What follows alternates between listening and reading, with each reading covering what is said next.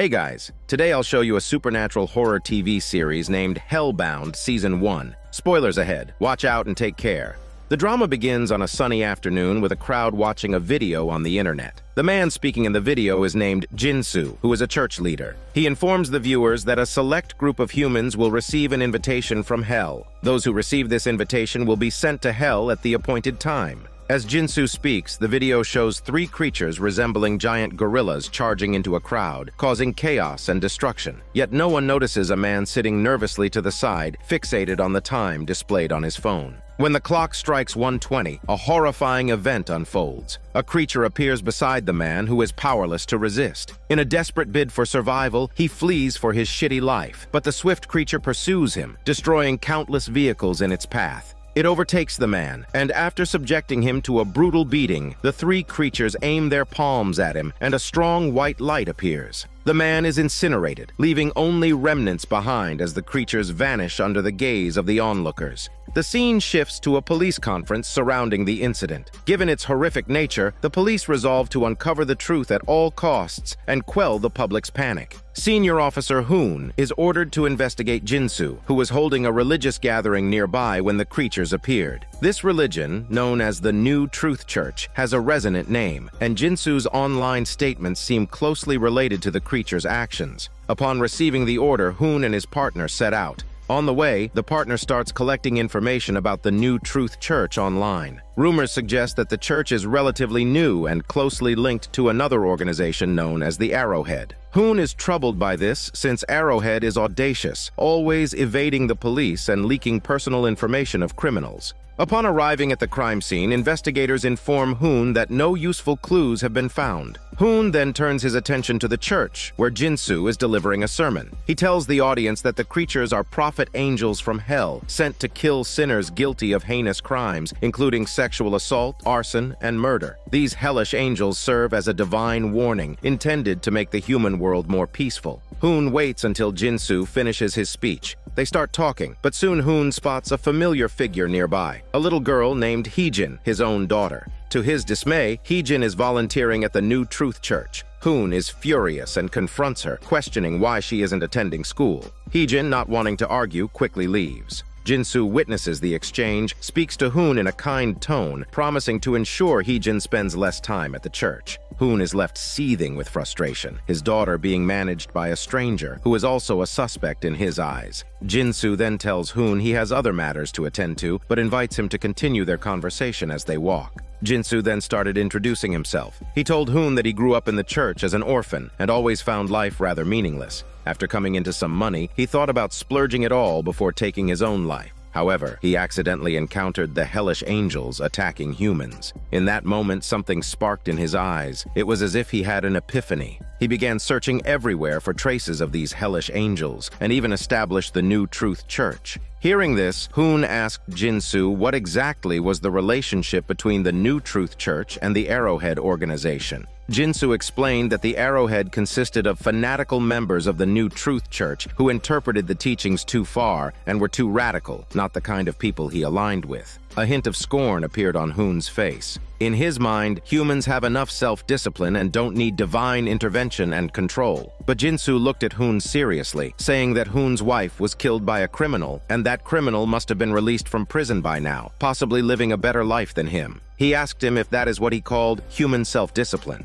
Since Hoon's expression turned sour, Jinsu left his phone number with Hoon and walked away. The scene shifts to Hoon returning home, trying to reason with his daughter. He fears that Heejin might be brainwashed by such religious organizations. She explained that she was simply volunteering, but Hoon didn't believe her words. Later, Hoon continued to search for information about the New Truth Church online. He stumbled upon comments made by a lawyer named Min, who believed that the church's growth was inseparably linked to the Arrowhead. She also offered free legal aid to victims involved in cases related to the church. Hoon remembered what Jinsu had said and typed the name of the criminal who murdered his wife into the search bar. Back when his wife was killed, a furious Hoon wanted to make the criminal pay with his life, but his police colleagues held him back. Now, 6 years after being released, the criminal appeared to be living a carefree life. On the other side, a woman who seemed virtuous and kind returned home. Her name was Park. As soon as she entered the door, her daughter and son popped out to offer birthday blessings. Park was initially happy, but in the next second, a ghastly face appeared in midair. Her son was terrified with his cell phone raised. The ghastly face pronounced Park's name, specifying her time of death as 3 p.m. 5 days later. At this very moment, the atmosphere in an online live broadcast room was buzzing. The host, wearing a ghost mask with the arrowhead symbol in the background, predicted that the Hellish angels would take further action. He vowed to investigate the previous sins of a man recently judged by the Hellish angels. Moreover, the host captured a researcher who wrote online novels, who often contradicted the Arrowhead's organization, advocating for people to believe in science and atheism. The host's actions were also to maintain the organization's dignity. In the video, the researcher was stripped of his clothes and beaten bloody. He knelt, begging for mercy, but the fanatical youth showed no pity. Before long, the young men who beat the researcher were arrested by the police. However, the youths wore mocking expressions, unafraid of the so-called police force because they were all minors. But Hoon was in good spirits because the researcher's accompanying lawyer was Min, the very lawyer he had seen online. Hoon had a brief chat with Min and took a liking to her because she also despised those churches and organizations. He left his phone number with Min, suggesting they keep in touch. Then Hoon took his frustration to the rooftop, complaining about his increasingly rebellious daughter, unable to figure out why. Back at the law firm, Min returned to find the hallway walls covered with vulgar phrases, accusing her of disrespecting the deities and that she would eventually face divine judgment. Min was undeterred. When she arrived at the office, her colleague informed her that a woman named Park had been waiting for her for a long time. Ever since the ghostly face appeared, Park had been living in fear. She went to seek a solution from the New Truth Church leader Jin-soo, but he advised her to accept divine judgment and even persuaded Park to collaborate with him. He wanted to live-stream the scene of Park being sent to hell by the Hellish angels. After her death, Jin-soo would give a large sum of money to Park's 2 children, considering it a worthy death. Unwilling to give in, Park sought out Min, her eyes filled with turmoil, asking if she should do as Jin-soo suggested. If death was inevitable, it might be better to leave enough money for her children. According to the New Truth Church's statements, those named by the Hellish angels are all people of great sin. But what sins could a powerless, divorced Park have committed? The scene shifts to the police department reeling from a recent violent death of the man at the hands of the Hellish angels. The autopsy report indicates that the man's remains were incinerated by a mysterious force beyond the current understanding of science. The police are enraged, facing a situation that leaves them utterly helpless. At this moment, Officer Hoon receives a call from lawyer Min, who reveals that Park has been named by the Hellish angels and that Jin-soo wants to livestream her death. Soon after, Hoon and the group get together and discuss the matter.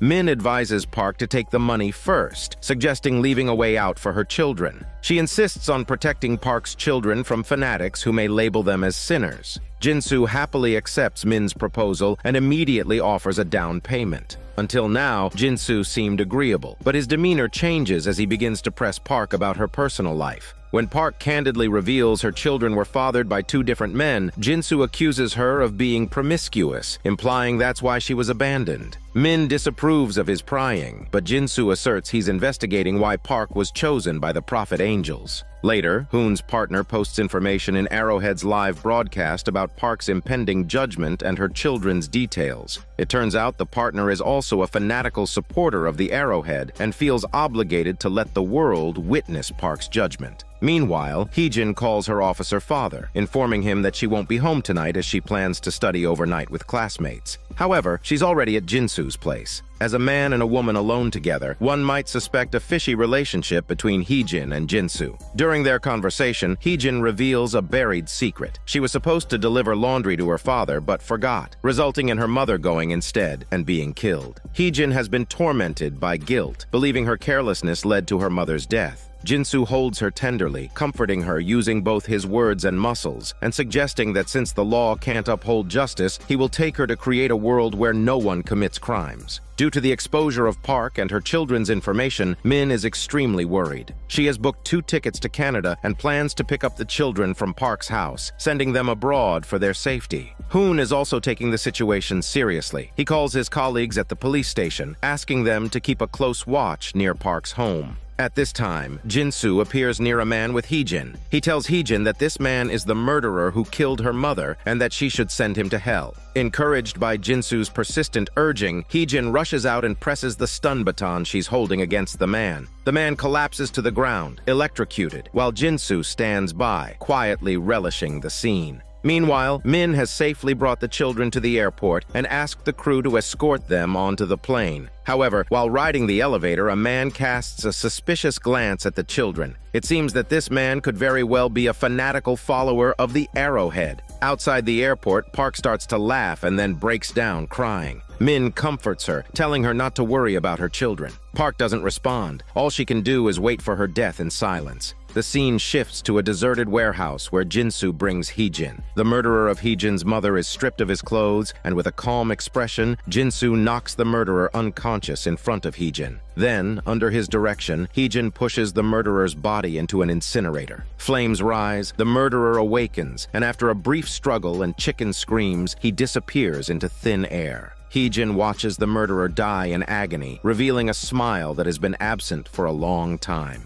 Several hours later, the police arrive near the abandoned warehouse. On the ground lies the charred remains of a body that appears to have been judged by the Hellish angels. The news reports the incident, stating that the deceased was a suspect in multiple murder cases and had been released by the police after his arrest. Watching the news, Hoon falls into deep thought. As a police officer, he respects the law. As a husband and a father, he constantly wishes to send the murderer to hell in the cruelest way possible. At this moment, Hoon, who has always opposed the New Truth Church, begins to question himself. If God can indeed punish the wicked, then perhaps it's not so objectionable after all. At this moment, in a live broadcast room online, an Arrowhead streamer is narrating the events. He criticizes the South Korean police for their inaction, allowing a murderer to roam free and denying the victim peace in death. Guided by God, sin will ultimately be purified. For a time, the Hellish angels are highly esteemed. The streamer seizes the opportunity to demand that Park herself come forward and confess her crimes.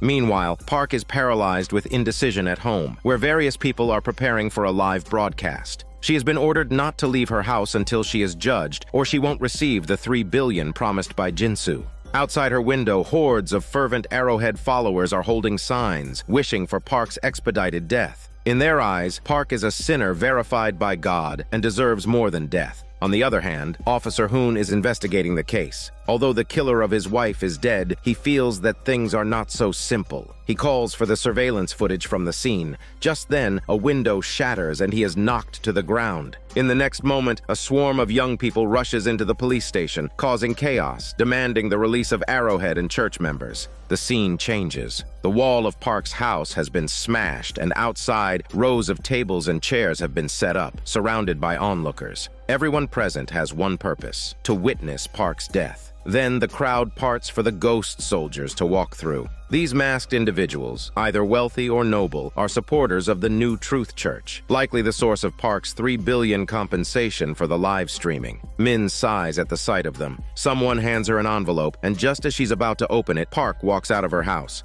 Hoon has deployed a special forces team nearby and tells his men that today they must do everything to ensure Park's safety. Perhaps this is humanity's first confrontation with the Hellish angels. As the countdown begins, everyone distances themselves from Park. As Park's live broadcast is underway, the commentator soberly warns the public to watch with a penitent heart as God intervenes in the affairs of humanity. As the countdown commences, Park, who had previously accepted her fate, now begins to fear. Suddenly, a loud noise is heard, and 3 hellish angels appear out of nowhere. Park is nailed to the wall, and the special forces are so terrified they forget to shoot. Hoon is shocked to watch his partner, who starts smiling with glee. Hoon rushes into the house and fires at the monsters, only to be thrown back by a punch. Park, bloodied, lies on the ground, begging for someone to save her. But all that awaits her is a beating from the hellish angels. The people on site and online cover their faces, horrified by the brutal scene. Then, a blinding white light appears, and Park's body turns to onion pieces.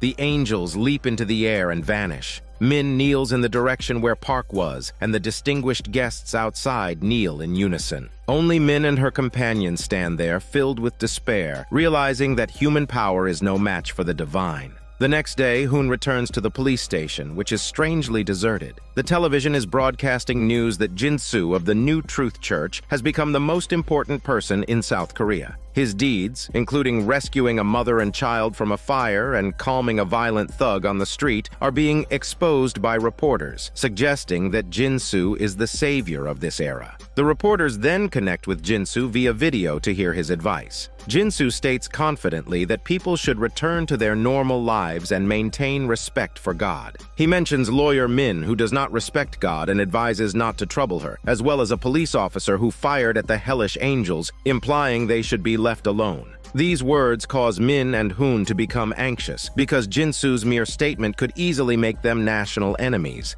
However, Hoon isn't worried about this. He's more concerned about a familiar piece of clothing he sees behind Jin-soo on the TV, the same clothing he saw in surveillance footage. The clothing belonged to the killer of his wife, and Jin-soo must be involved in the killer's death. Meanwhile, in Arrowhead's live broadcast room, the host criticizes Min for her lack of respect towards God, while others are kneeling and praying. The footage of Hoon shooting at the Hellish angels is also released. Seeing this, Min senses trouble. She quickly books a flight for her mother, intending to send her abroad. As she packs, she notices an unopened envelope on the table containing information about the future church. Inside, interviews with Jin-soo and the pastor spark a recollection. Hoon raced to Jin-soo's place in his car. The area beneath Jin-soo's apartment was crammed with worshippers. Armed with an axe, he charged inside, but the apartment was empty and the familiar piece of clothing had disappeared. Now, he had not only failed to catch Jin-soo, but had also landed himself in hot water because the worshippers had recognized him as the cop who shot at the Hellish angels. They started assaulting and berating him. At the critical moment, Jin-soo video-called Hoon, which stopped the worshippers from attacking him further. Hoon got back into his car and drove to the address Jin-soo had given him. Meanwhile, Min arrived at the law firm's building with her mother. She called her boss to report critical news before heading inside. However, the chaotic scene that greeted her inside the law firm left her stunned. It's the handiwork of fanatical theocrats. Her boss, beaten beyond recognition, implored Min to escape. Suddenly remembering her mother in the car, Min tried calling her but got no response. In the parking lot, members of the Arrowhead were assaulting Min's mother in a car. Min rushed down to save her but was pinned to the ground and beaten along with her. The violence continued and Min's mother suffered a severe blow to the head. Seeing the sinner's mother in such a state, the Arrowhead members left, satisfied with their deed. Stumbling and struggling, Min managed to get her mother to the hospital. As she waited there, people at the hospital cast curious glances at her. The video of Min being beaten had already gone viral. Min numbly walked to her mother's side, only to find she had stopped breathing. With this despair, Min left, driving to a house under a bridge. The man who came out was none other than the pastor, who had interviewed Jin-soo 20 years ago to the day. Min wanted to listen to that interview recording. After hearing it, she discovered that Jin-soo had mentioned receiving God's death invitation for a date 20 years in the future, which was today. Min wanted to copy the recording, but the pastor promptly deleted it, explaining that Jin-soo had already approached him to keep this a secret, promising him the chairmanship of the New Truth Church if he complied. Moreover, the pastor was supposed to help Jin-soo get rid of Min. As soon as he finished speaking, Min turned to flee, but she was surrounded by members of the Arrowhead. The pastor drove away, and Min was left to face the mob, with her fate unknown. Hoon arrived at the address given by Jin-soo, who had been waiting for him there for a long time. Jin-soo confessed that he had seen a prophecy from God 20 years ago, which foretold his death 20 years later. This prophecy was the reason for Jin-soo's frantic search for the traces of the demonic angels. He had hoped it was all an illusion, but reality convinced him that death was certain and only 10 minutes away. According to Jin-soo, if all those judged by the demonic angels were sinners, what sins was he bearing? In truth, Jin-soo was a good person, always cautious not to harm the ant and tender towards moths fluttering near lamps. He had never committed a crime, and had always strived to do good from a young age, daring to assist the elderly ladies that others ignored, and to save those who others wouldn't. Even after being condemned to hell by God, he was scared, but he gradually accepted his fate and came up with a daring idea. If this fear were to spread to everyone in the world, then sin would largely disappear, as everyone would dread God's accusation. Jinsu gave Hoon a choice, either to record his annihilation by the Hellish angels and release it to the public, shaking the authority of God as even Jinsu himself would be seen judged, or hide the truth of his death to maintain God's authority and return home to live a happy life with his daughter who had killed her mother's murderer, enjoying the peaceful new world he had helped create. As he finished speaking, the demonic angels suddenly appeared to flex their muscles, and Jinsu was beaten and crushed on the ground. The violence was extreme, and even as a believer in the angels, one could not avoid this brutal death. Hoon watched, frozen, until Jinsu was reduced to ashes under a bright light, never taking out his phone to record the event. Back at home, Hoon held his daughter. As the one who had always sought to break the power of the theocratic church, he chose to abandon his long-held beliefs for the sake of Heejin, to avoid her being branded a murderer. Elsewhere beneath the bridge lay a battered body in silence. With Jinsu's death, the truth about those sent to hell began to surface. Not all sent there were sinners. But little did they know, some people will fight their best to prevent this truth from being revealed to the public. Following the live broadcast of Park's death, the number of those who believe in the demonic angels has surged. The new Truth Church created by Jinsu has become a sacred place in people's hearts. Even the president steps lightly around the church. In this climate, the New Truth Church has rapidly expanded, with no religious organization in the world able to compete. The church has established many museums displaying items related to those condemned to hell. Surprisingly, due to the pervasive fear, crime rates have plummeted to unprecedented lows. Everyone understands that once chosen by God, there is no alternative but death. Those selected no longer complain and even embrace their demise. Despite this, the demonic angels still appear at the mourners' halls, yanking out the souls of the deceased to brutally beat them. However, Jinsu's final words before death were also proven true. He had told Officer Hoon that he was not aligned with the Arrowhead, and indeed the Arrowhead members now account for more than half of the crime rate. They are more tyrannical than bullies, leaving havoc in their wake under the guise of God's name. They torment anyone who disrespects the so-called God, regardless of age or gender. The screen changes to the Grand Priest of the New Truth Church appearing on the television network. He wants to produce a grand documentary praising the doctrines of the New Truth Church. He specifically requests the official TV station to undertake this project. Jay, who is in charge of this at the TV station, is getting increasingly agitated. He has already revised it numerous times, but the Grand Priest is never satisfied, always nitpicking. Deep down, Jay believes that the New Truth Church is nothing but a troublemaker, stirring up the previously stable social order into chaos. But he dares not speak out, nor can he refuse to work, even though his wife just gave birth to their child. He has to stay and work overtime at the TV station. Jay's wife is very understanding. Not only does she not rush him, but she also offers to take some photos and videos of their child for him. She knows Jay must be eager to see how the child looks. At this moment, Jay is searching for his coworker, hoping to copy some materials from him. On the coworker's desk, Jay sees a business card for a high-interest loan company called Sodo, with an address on the back. It's a fish pond. Jay is puzzled, wondering why his coworker keeps their card since such companies are known for their malpractices. Meanwhile, in the hospital, Jay's wife is recording a video of the child with her phone. But in the next second, she freezes in place because a grimace appears next to the child. It's a divine decree, indicating the infant will be sent to hell in 3 days. But how could a newborn commit sins? To find an answer, the wife begins to search online, only to find that such an outrageous event has never happened anywhere in the world. She starts to wonder if her child committed many sins in a past life. Even so, she can't accept that the child she carried for 10 months will die tragically in 3 days, and she has no way to stop this cruel fate from unfolding. On the other side, Jay is rushing to the hospital, somewhat worried because his wife isn't answering his calls. He thought she was upset over his overtime. Then another call comes in. It's the coworker's wife who has called because she can't find her husband and is asking about him.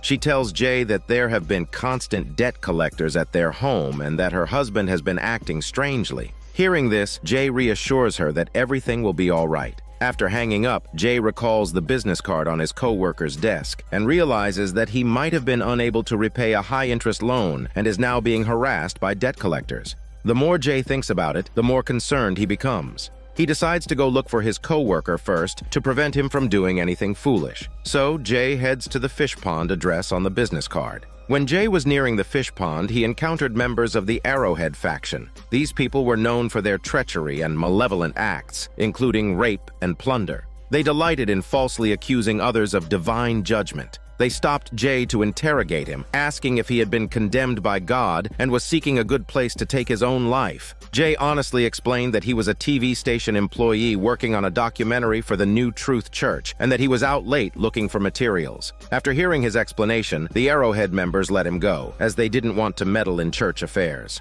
Upon arriving at the fish pond, Jay spotted his co-worker's car and saw him sitting beside it. When he saw Jay, he panicked and jumped into the fish pond. Jay hurried to rescue him, and only then did he learn the truth. It turned out that the co-worker had received divine judgment and was due to be sent to hell shortly. He wanted to die quietly, to avoid bringing trouble to his family, as no family of a sinner ever ended well. He begged Jay to turn a blind eye and keep this matter secret. After his death, people from the Soto Company would handle the scene and fabricate the cause of death. As soon as he finished speaking, a hellish angel burst forth, and the man had no chance to resist. He gradually disappeared before Jay's eyes, and as the pond began to glow brightly, once the light had dissipated, the man's body was nothing but charred remains. The ordeal terrified Jay nearly to the point of wetting himself. Soon after, the Soto Company's people arrived, took the man's remains, and warned Jay to keep his mouth shut, or else he'd have no grave to lie in. In the distance, a woman watched the scene unfold. It turned out to be lawyer Min, who had been betrayed by the pastor. The next moment, Jay was injected with a sedative. Afterward, one of the Soto Company employees asked whether they should eliminate Jay. If their operations were exposed, a single word from the New Truth Church could lead to a global siege on them. The suggestion, however, was overruled by Min. She decided to have someone keep an eye on Jay before she left the scene. Unnoticed by everyone, the business card Jay had seen earlier had fallen into a corner. Min, who had been attacked by the Arrowhead, not only survived, but also led a group of victims to form the Soto Company to resist the New Truth Church. Afterward, Jay wakes up in his car. He rushes to the hospital to see his wife. Fearing that she would worry, he didn't mention the events of the night. However, his wife had more troubling news. She handed her phone to Jay to show him a video that left him thunderstruck. Back at the fish pond, the area was swarming with police and members of the New Truth Church. The church's influence had grown so much that they could interfere with police investigations, intent on ensuring that the families of sinners could not escape the public's retribution. After a brief investigation, the police concluded that Jay's co-worker had fled because of his debts. As everyone prepared to leave, the grand priest of the church discovered the business card on the ground. Meanwhile, a desperate wife is crying to Jay, questioning the seemingly arbitrary nature of divine judgment because she refuses to believe their child is a sinner. Jay is also clueless about the matter and advises his wife to keep it hidden. Before leaving, Jay looks at his child in the swaddle, disheartened, and exits the hospital. The divine judgment, which had always targeted sinners, was now inexplicably targeting the newborn. It seemed like the world fell into a greater disaster after the arrival of God's intervention.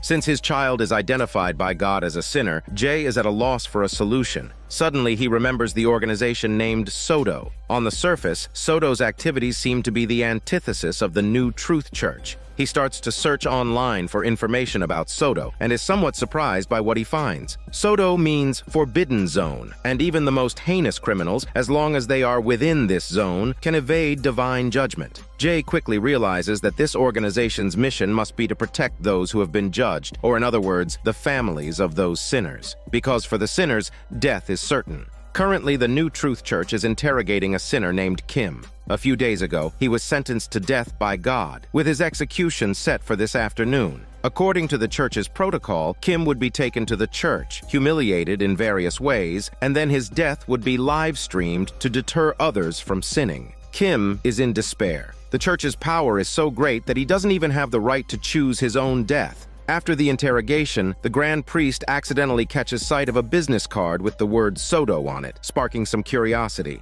Afterward, Kim's death is being live-streamed. He is stripped naked and placed on a stage. Not only him, but his family is also forcibly brought in to witness his demise under the church's coercion. After a 30-second countdown, the prophet angels appear, and Kim is surrounded. The fear of death drives him to attempt escape, but the angels give him no chance. Moreover, their method of killing has taken on a new form. Kim's limbs are tied with ropes, and his flesh is torn from his body piece by piece, followed by a spree of smashing. After these brutal scenes, Kim dies in agony, and the live stream brings a significant income to the church. The pastor's smile splits his face.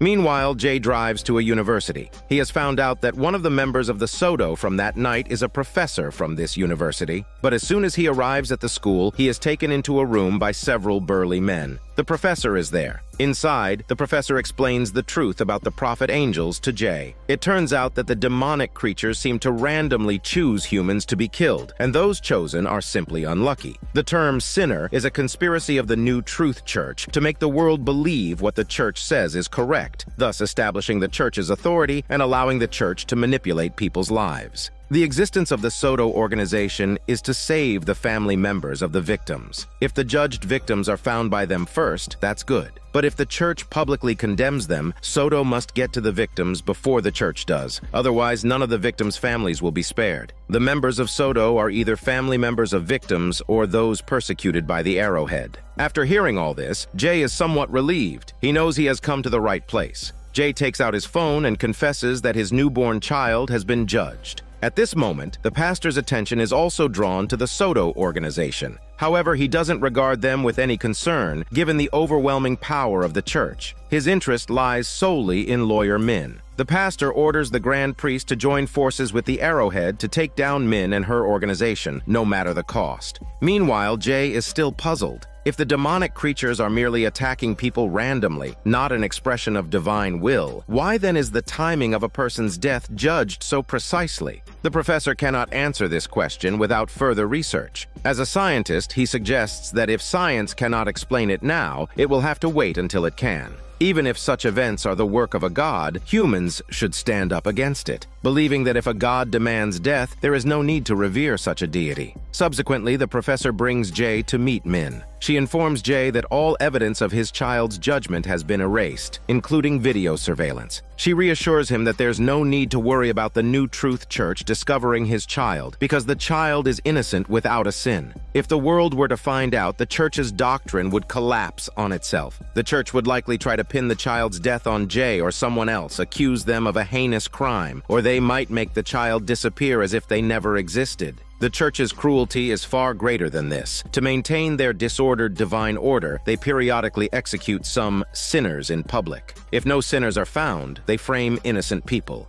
In a word, this divine order was created by the now-deceased Jinsu, who crafted God's lie in front of the world. Now, since some groups had made benefits based on this established order, breaking it is pretty difficult, but an opportunity has now arisen. If Jay agrees to offer up his child for a public live broadcast of an innocent child being judged, the lie of divine judgment would crumble. Hearing this, Jay turns and walks away. He thought Soto was the only remaining bastion of justice in the world, but it seems they too are willing to take advantage of the lives of the innocent, and worse, his own child. As Jay leaves, Min quickly follows him. She's been waiting for this opportunity for a long time, and tells Jay that if he doesn't agree, she can help him fake the child's death, implying that one way or another the child cannot escape death. Meanwhile, members of the Arrowhead are brutally torturing a man, a member of Soto. The man is defiant, saying nothing, but upon witnessing his wife being violated, he can only utter the professor's name. On the other side, the professor has just finished explaining the situation to Jay. Only then does Jay learn that the professor's daughter also faced judgment.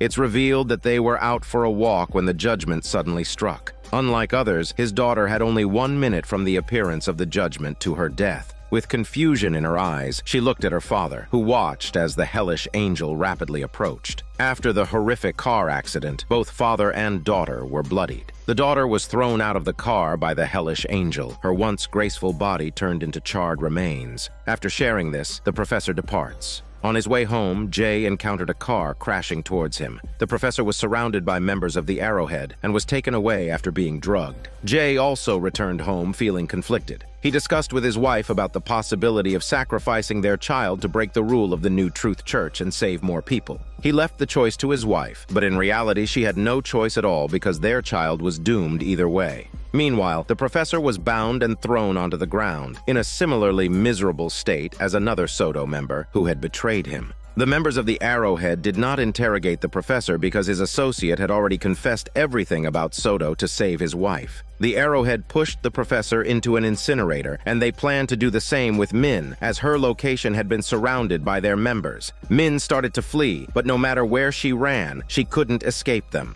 Eventually, she confronted the Grand Priest directly. Thanks to her skills in combat, she managed to subdue the Grand Priest on the ground and narrowly escaped. The next day, 2 mutilated bodies were hung at the entrance of the university where the professor worked, himself and his associate. Jay was shocked upon hearing the news broadcast about this incident, especially since he had just had an in-depth conversation with the professor the night before. He checked his phone and saw that the Arrowhead had released the professor's personal information. Sure enough, the professor's affiliation with the Soto organization was exposed, along with the organization's acts that defied the will of God. Not only that, but Min's photo was also revealed, and the Arrowhead denounced her as a heretic, calling for everyone to take her down. Just then, Jay received a call from Min, who asked how he was considering their situation. Jay still did not have an answer. Min then urgently asked about the whereabouts of his wife and child. When Jay said they were at home, Min urged him to check on them as the church and Arrowhead might have already taken them. At that moment, a taxi stopped at the church's entrance, and out stepped Jay's wife, holding the child. Now the child has become the only hope to overthrow the church and break the theocracy. After speaking with Min on the phone, Jay tries to call his wife, but there's no answer. After a while, he receives a text from his wife saying that she has arrived at the church. At this moment, the Grand Priest is meeting with the wife, seeking a way to save her child. She hands over a video of her child's trial to the Grand Priest, demanding to know why her newborn is being treated as a sinner. The Grand Priest is momentarily at a loss and calls a meeting with the church officials. The decision is made to hide this matter at any cost, or else God will lose credibility in the public eye. Meanwhile, Jay has joined up with Min and the remaining members of the Soto organization. Whether they can turn the tides in this desperate situation remains to be seen. The scene shifts to the church, where Jay's wife is under house arrest and her child has been taken by church members. The church is surrounded by reporters because the professor was burned to a crisp by the Arrowhead, an incident that has had a terrible impact since the professor was not judged by God. At the same time, Min arrives with reinforcements. To divert attention, a Soto member loudly proclaims that he has been judged by God and his time of death is imminent. This draws the reporters to swarm around the Soto member, allowing Min and Jay to break into the church. In the corridor, they encounter Jay's wife and the child. Min charges with a police baton, and a fight is about to break out. Church personnel grab the child and run. Seeing this, the wife quickly follows, and with Jay's help, they manage to take their child back. After a fierce chase, they make it to the parking lot and drive away from the church. Following these events, the Grand Priest becomes the scapegoat. The pastor berates him for his incompetence, beating his head repeatedly. The child's time of death is tomorrow, and if this matter is exposed, the foundation of the New Truth Church will be thoroughly shaken, and the pastor's supreme status will become a joke. The public has long held grievances against the church, and they too need such an excuse to rebel. At this moment, Min is still trying to persuade Jay and his wife with the same argument. Since the child is doomed to die, why not save more people with their decision?